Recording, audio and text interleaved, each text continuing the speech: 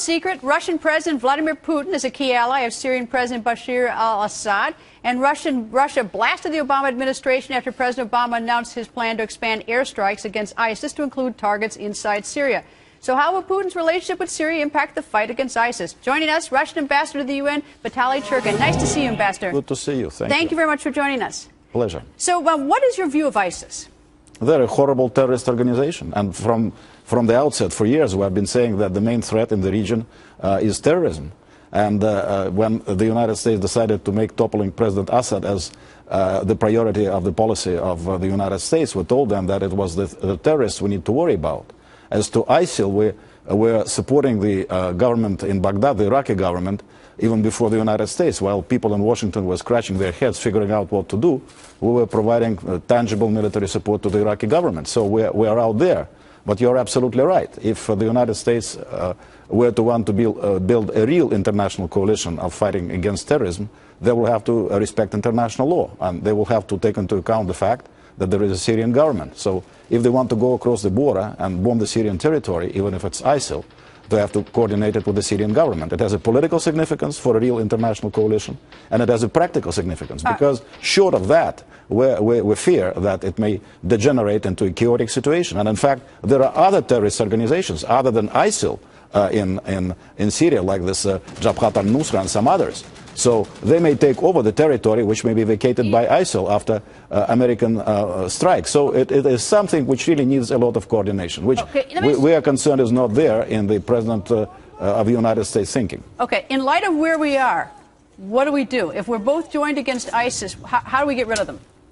We need to fight. I mean, we did not criticize the fact that the United States responded to the request of the Iraqi government that started bombing ISIL. They need to do the same thing. What do we do about the ISIL in Syria? They need to do the same thing, but they need to coordinate it with the Syrian government, because they are the ones who have been fighting ISIL in the past 3 years. But he dumped chemical weapons on his people, and as recently as April, dumped chlorine on his people. In fact, I think it has been proven beyond reasonable doubt that it was the opposition who used chemical weapons in Syria. That's why President Obama did not use force at that time, because they did not cross the red line. And actually, chlorine. So you think it wasn't Assad who did chemical weapons, but absolutely, it was proven beyond reasonable doubt. How about April, when there was chlorine gas used against civilians? Who did that? That is still being investigated, but it is clear that a few days ago it was the ISIL who used chlorine in Iraq. So that the case in Syria needs to be investigated. All right. Well, and indeed it will. Ambassador, will you come back again? These are big topics. We should discuss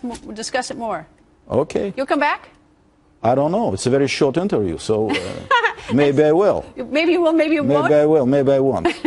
All right. Well, I do hope you will. All right. That will have a more substantive discussion, I hope. We had a substantive. You told me. I was curious. Okay. We'll see. All right, Ambassador. Thank you, sir. Thank you very much. Secret, Russian President Vladimir Putin is a key ally of Syrian President Bashar al-Assad, and Russia blasted the Obama administration after President Obama announced his plan to expand airstrikes against ISIS to include targets inside Syria. So how will Putin's relationship with Syria impact the fight against ISIS? Joining us, Russian Ambassador to the UN, Vitaly Churkin. Nice to see you, Ambassador. Good to see you. Thank you very much for joining us. Pleasure. So what is your view of ISIS? They're a horrible terrorist organization, and from the outset, for years, we have been saying that the main threat in the region is terrorism, and by ISIL after American strikes. So it is something which really needs a lot of coordination, which we are concerned is not there in the President of the United States thinking. Okay, in light of where we are, what do we do? If we're both joined against ISIS, how do we get rid of them?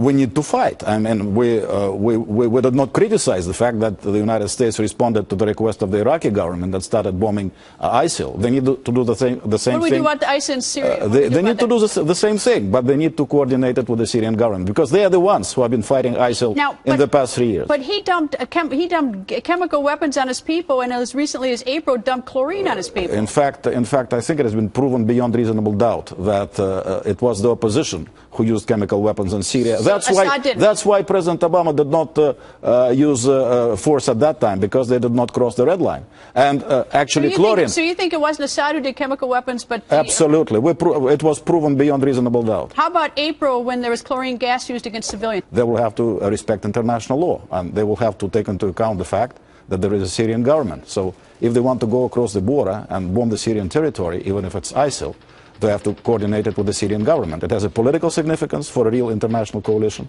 and it has a practical significance, because short of that, we fear that it may degenerate into a chaotic situation. And in fact, there are other terrorist organizations other than ISIL in Syria, like this Jabhat al-Nusra and some others.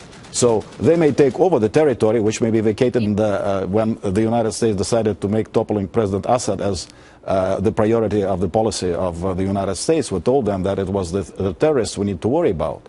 As to ISIL, we're supporting the government in Baghdad, the Iraqi government, even before the United States. While people in Washington were scratching their heads figuring out what to do, we were providing tangible military support to the Iraqi government. So we are out there. But you're absolutely right. If the United States were to want to build a real international coalition of fighting against terrorism,